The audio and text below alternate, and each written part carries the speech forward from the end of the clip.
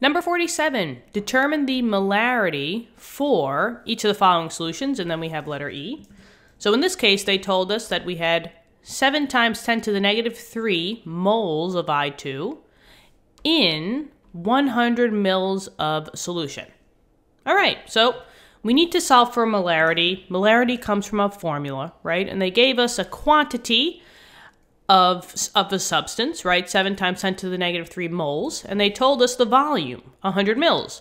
So the formula that's coming to mind is this formula. It's molarity equals the moles of the solute divided by the liters of solution.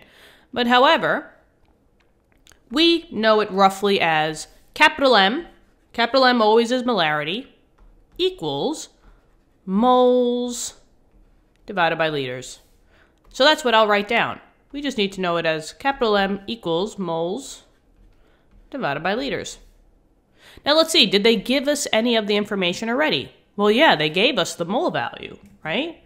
So we know that the top number, when we're solving, is 7.0 times 10 to the negative 3 moles.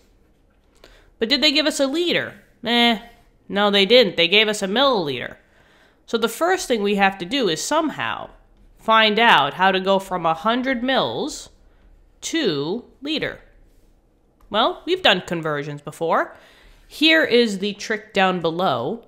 If you're starting at mils and you're going to liters, all you have to do is take your number and divide it by 1,000.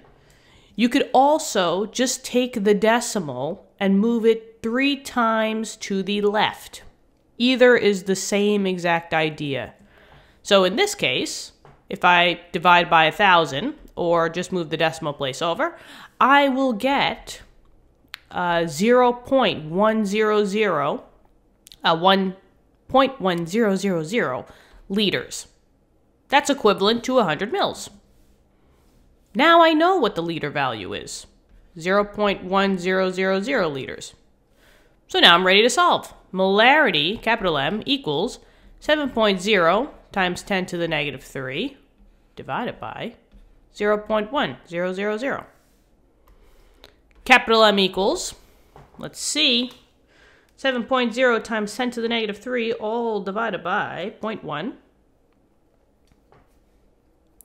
0.07, and if we're playing the sig fig rule, technically we have 2 sig figs up top here, so my answer should have 2 sig figs. So I'm just going to stick a 0 at the end. Remember, these do not count as far as sig figs. Those are leading zeros. Now, the units for molarity is either a big M, or you could just say the components that you divided. Mole divided by liter. And those are the units as well. Either is acceptable. And that's the answer. Not bad, guys. What do you think? These are pretty easy. Okay. So hopefully this helped. Let me know in the comments. Make sure you know these, quote-unquote tricks, because it just makes doing the math more easy, all right, or easier, right? So thanks so much for tuning in. Hopefully this is helping you in your chemistry class. If you want to check out our channel, we got physics videos and math videos as well, so you could always check those out if you guys need help in those subjects or know somebody with those subjects that's taking those subjects. But anyway, I'm rambling. So thank you so much. See you later. Bye-bye.